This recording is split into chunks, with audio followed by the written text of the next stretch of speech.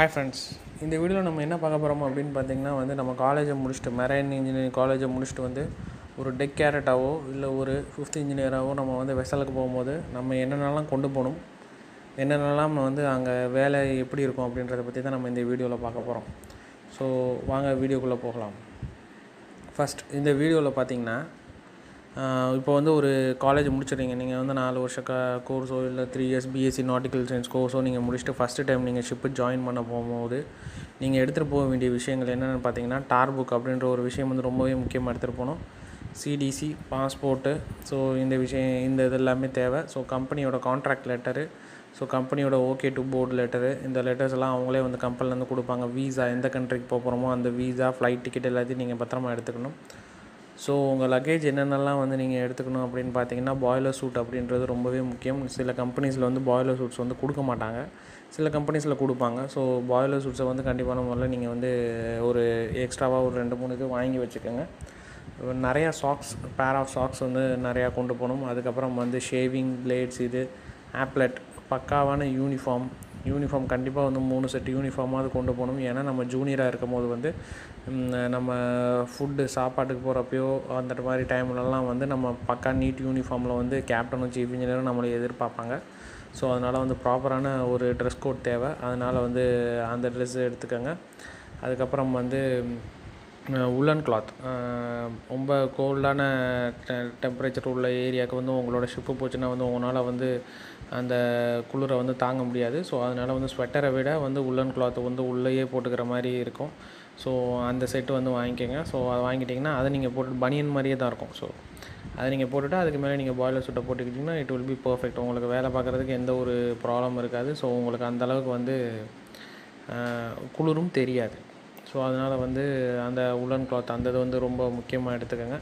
அப்புறம் shorts, T-shirts இந்த மாதிரி கொஞ்சம் எடுத்துக்கோங்க. நிறையா பேக்கிங் நிறையா பண்ண வேண்டாம். உங்களுக்கு தேவையான ஐட்டங்களை மட்டும் எடுத்துக்கோங்க. அப்புறம் பிளக் பாயிண்ட்ன்றது ரொம்பவே ஒரு முக்கியமான எக்ஸ்டென்ஷன் கேபிள்னு சொல்லுவாங்க. ஏன்னா இப்போ ஃபாரின் வெசல்னு பார்த்துக்கிட்டிங்கன்னா அங்கே நம்மளோட சார்ஜிங் பாயிண்ட்டும் அவங்களோட சார்ஜிங் பாயிண்ட்டும் வேறு மாதிரியாக இருக்கும். ஸோ அதனால் உங்களால் அந்த உங்களோட ஃபோனையும் உங்களோட லேப்டாப்பையோ சார்ஜ் பண்ண முடியாது. ஸோ அதனால் நீங்கள் என்ன பண்ணுங்கள் அப்படின்னா ஒரு யூனிவர்சல் பிளக் ஒன்று வாங்கிக்கோங்க. ஸோ அதை வாங்கிட்டிங்கன்னா நீங்கள் எந்த மாதிரியான ஒரு இதாக இருந்தாலும் அந்த யூனிவர்சல் பிளக் பாயிண்ட்டை வச்சு நீங்கள் அதை போட்டு உங்களோட ஃபோனையும் உங்களோட லேப்டாப்ஸையும் ஈஸியாக நீங்கள் சார்ஜ் பண்ணிக்கலாம். ஸோ அதை நீங்கள் முக்கியமாக எடுத்துக்கோங்க. அதுக்கப்புறம் ஒரு சின்ன அலாம் கிளாக் ரொம்பவே தேவையான, எனக்கு ரொம்ப தேவைப்பட்ட ஒரு விஷயமாக இருந்தது. ஏன்னா பார்த்திங்கன்னா அலாம் கிளாக் டியூட்டி டைமிங் அவங்க வேக்கப் கால் கொடுப்பாங்க. இருந்தாலும் டியூட்டி டைமுக்கு நம்ம முன்னாடியே போகணும். ஸோ ½ அன் ஹவர் முன்னாடி ஒரு குட்டி அலாம் கிளாக் ஒன்று வாங்கி வச்சுக்கிட்டோம்னா ஸோ அந்த கிளாக் நமக்கு ரொம்பவே ஹெல்ப்ஃபுல்லாக இருக்கும். ஸோ நம்ம எந்திரிக்கிறது இந்த இதுக்கெலாம் ரொம்பவே அது யூஸ்ஃபுல்லாக இருக்கும். ஸோ ஒரு நல்ல ஒரு அலாம் கிளாக்கு வாங்கிக்கோங்க.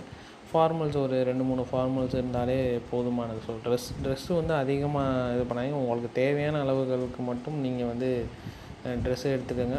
மேக்ஸிமம் இந்த கோல்டு ஜுவல்லரிஸ் இந்த இதெல்லாம் அவாய்ட் பண்ணிடுறது ரொம்ப நல்லது. ஏன்னா நம்ம வேலை பார்க்க போகிறது ஒரு மெஷினரிஸ் இருக்கிற ஒரு இடத்துல வேலை பார்க்க போகிறோம். ஸோ அந்த இடத்துல நம்ம ஒரு செயினோ ஒரு ரிங்கோ போட்டால் எதுலையா மாட்டிக்கிச்சுன்னா then it will be a problem. So அதனால் அந்த கோல்டன் ஜுவல்லரிஸ் இந்த இதெல்லாம் கொஞ்சம் அவாய்ட் பண்ணிக்கிறது ரொம்ப நல்ல விஷயம். ஸோ யூனிஃபார்ம்ஸ் ஒரு 3 செட்டுக்கு மேலேயே எடுத்துக்கோங்க. பாய்லர் சூட் கம்பெனியில் கொடுத்தாலும் நீங்கள் ஒரு 3 பாய்லர் சூட் எக்ஸ்ட்ரா செட்ஸ் நீங்கள் வாங்கி உங்களோட சேஃப்டிக்கு நீங்கள் எப்போவுமே வாங்கி வச்சுக்கோங்க. சேஃப்டி ஷூஸ் இது எல்லாமே ஆன் போர்ட்லேயே கொடுப்பாங்க. ஸோ அதனால் அங்கேயே நீங்கள் சேஃப்டி ஷூஸ் வாங்கிக்கலாம். ஸோ சாக்ஸ் நிறையா பேர்ஸ் வாங்கிக்கோங்க. ஏன்னா சாக்ஸ் தான் ரொம்பவே தேவைப்படுற ஒரு விஷயமாக இருக்கும். ஸோ ஒரு ஜூனியராக போகிறப்போ நீங்கள் போனவுடனே கப்பலுக்கு போனோன்னே நீங்கள் என்ன பண்ண போகிறீங்க அப்படின்ட்டா ஃபஸ்ட்டு போய் ஒரு ஷிப்பில் போய் என்ட்ரு ஆனவுடனே ரிஜிஸ்டர் என்ட்ரி பண்ணிவிட்டு டேரெக்டாக போய் captain and chief இன்ஜினியரை first meet பண்ணுங்கள்.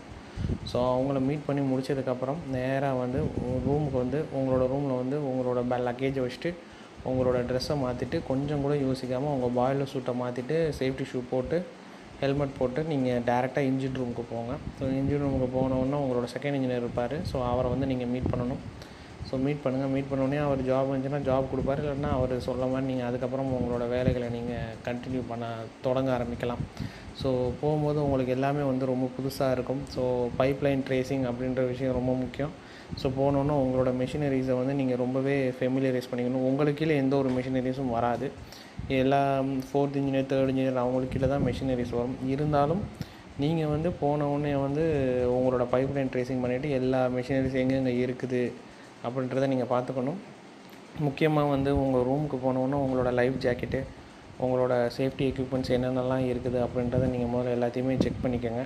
செக் பண்ணிவிட்டு ஸோ இன்ஜின் ரூமில் எக்ஸிட் பாயிண்ட், எமர்ஜென்சி எக்ஸிட் இதெல்லாம் எங்கே இருக்குது, லைஃப் போட் உங்களோட எந்த லைஃப் போட், உங்களோட லைஃப் போட் 2 லைஃப் போட் இருக்கும், board side star board side. So அதில் வந்து உங்களோட லைஃப் போட் என்ன, எமர்ஜென்சி டைமில் உங்களோட டியூட்டிஸ் என்ன, இந்த இதெல்லாம் வந்து ரொம்ப சீக்கிரமாக ஃபஸ்ட்டு நீங்கள் இது எல்லாமே வந்து தெரிஞ்சுக்கோங்க. ஸோ தெரிஞ்சுக்கிட்டிங்கன்னா தட் வில் பி ரொம்பவே ஹெல்ப்ஃபுல்லாக இருக்கும். So that second engineer chief engineer அவங்களுக்கும் உங்கள் மேலே வந்து ஒரு நல்ல ஒரு இம்ப்ரெஷன் க்ரியேட் ஆகும். ஸோ அது போய் என்னென்னா வந்து நம்ம இனிஷியலாக வந்து நம்ம போய் அவங்கக்கிட்ட டவுட்ஸ் கேட்க இதெல்லாம் ரொம்பவே தயங்கும். ஸோ அதெல்லாம் பண்ணாதீங்க. உங்களுக்கு எதாவது டவுட்ஸ் இருந்துச்சுன்னா ஸோ உடனே நீங்கள் வந்து அதை நீங்கள் அவங்கள்ட்ட கேட்கலாம். பட் அவங்க ரொம்ப பிஸியாக இருக்கும்போது கேட்க வேணாம்.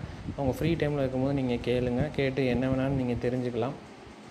ஸோ மேக்ஸிமம் உங்களால் என்ன கற்றுக்கிற முடியுமோ வந்து அந்த விஷயங்களை வந்து நீங்கள் எவ்வளோ சீக்கிரம் முடியுமோ அவ்வளோ சீக்கிரம் வந்து நீங்கள் கற்றுக்கிறது வந்து உங்களுக்கு தான் ரொம்ப நல்லது. ஸோ லாக் என்ட்ரி, அதுக்கப்புறம் லாக் என்ட்ரின்னு ஒன்று இருக்குது. ஸோ அதெல்லாம் லாக் எப்படி எழுதுறது, ஸோ அந்த இதெல்லாம் வந்து நீங்கள் கண்டிப்பான இதில் பார்க்கணும். எமர்ஜென்சியில் உங்கள் டியூட்டிஸ் என்ன அப்படின்றத பாருங்கள். ஃபயர் ஹோஸ் எங்கே இருக்குது, என்னென்ன ஃபயர் சிஸ்டம்லாம் அங்கே வந்து இருக்குது அப்படின்றத நீங்கள் தெரிஞ்சுக்கணும். ஸோ அதுக்கப்புறம் வந்து யாரோட கேபின் எங்கெங்கே இருக்குது, அவங்களோட ரூம் நம்பர்ஸ் என்ன, அந்த இதெல்லாம் முடிஞ்ச அளவுக்கு கொஞ்சம் மனப்பாடம் பண்ணி வச்சுக்கோங்க. ஸோ நீங்கள் கொண்டு போகிற டார் புக்கை வந்து மேக்ஸிமம் வந்து நீங்கள் ஷிப்லேயே வந்து நீங்கள் வந்து ஃபில் பண்ணி முடிக்க பாருங்கள். ஸோ நிறையா கற்றுக்குங்க. வந்துட்டு நீங்கள் எக்ஸாம் கொடுக்குற அளவுக்கு உங்களோட நாலேஜை வந்து நீங்கள் வளர்த்துக்குங்க. ஸோ ஒரு ஜூனியராக வந்து நீங்கள் வெசலுக்கு போனோன்னே இந்த மாதிரியான வேலைகள் தான் நீங்கள் வந்து செய்யணும். ஸோ உங்களை நீங்களே வந்து பைப்லைன் ட்ரேசிங் இதெல்லாம் நீங்களே இனிஷியேட்டிவாக எடுத்து நீங்கள் கொஞ்சம் ரெஸ்ட்டு பார்க்காம இனிஷியேட்டிவ் எடுத்து நீங்களே வந்து உங்களோட திறமையை காமிச்சிங்கன்னா வந்து சீஃப் இன்ஜினியர் செகண்ட் இன்ஜினியருக்கு உங்கள் மேலே ஒரு நல்ல மதிப்பு வரும். ஸோ தட் நீங்கள் அடுத்து இருக்கிற போகிற அந்த 6 மாதமோ 7 மாதமோ வந்து ஒரு நல்ல ஒரு இம்ப்ரெஷன் க்ரியேட் ஆகும். உங்களுக்கு எந்த ஒரு ப்ராப்ளமும் இல்லாமல் நீங்கள் உங்களோட ஷிப்பில் உங்களோட லைஃப் வந்து நல்லபடியாக ஸ்டார்ட் பண்ணலாம்.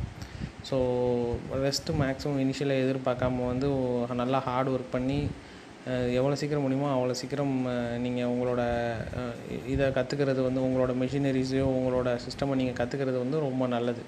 ஸோ இது வந்து சீஃப் இன்ஜினியர் செகண்ட் இன்ஜினியருக்காக இல்லை, இது உங்களோட லைஃப் சைக்கிளுக்காக நீங்கள் வந்து கற்றுக்கிறணும். ஏன்னா இதுதான் வந்து கற்றுக்கிற time. So 4th engineer 3rd இன்ஜினியர்லாம் ஆகிட்டிங்கன்னா வந்து அதுக்கப்புறம் உங்களுக்கு கீழே ஒரு மெஷினரிஸ் வந்துடும். ஸோ அந்த மெஷினரிஸை நீங்கள் தான் ஹேண்டில் பண்ணணும். ஸோ அது கற்றுக்கிறதுக்கான டைம் தான் இந்த 5th இன்ஜினியர்ன்ற ஒரு விஷயம். ஸோ இதில் எவ்வளோ தூரம் முடியுமோ அவ்வளோ சீக்கிரம் வந்து நீங்கள் கற்றுக்குங்க. முடிஞ்சால் 2 கான்ட்ராக்ட் கூட அடிச்சிங்கன்னா வந்து ரொம்ப நல்லது. ஸோ தான் நிறையா விஷயங்கள் நீங்கள் டிஃப்ரெண்ட்டான இதில் வந்து 2 கப்பல்லேருந்து வந்து நீங்கள் டிஃப்ரெண்ட்டான விஷயங்கள் வந்து நிறையா நீங்கள் கற்றுக்கலாம்.